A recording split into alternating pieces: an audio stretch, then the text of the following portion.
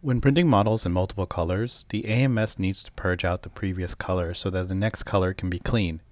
As you can see in this example, the amount of filament that is flushed out for each color, as well as the amount used in the tower, the number of filament changes is also displayed.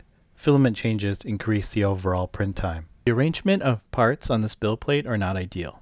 We can optimize our printing by creating additional plates and organize our parts by color. By clicking on the Add Plate icon, we can add additional build plates. We are going to click on it twice and move all our green pieces to one and black pieces to the other. Doing this will optimize two of the plates to just be single color prints. The one plate that had the multicolor had the amount of flush filament, tower, and filament changes greatly reduced. We will be sending 3 separate print jobs to the printer, but the overall print time will be quicker and less filament purged.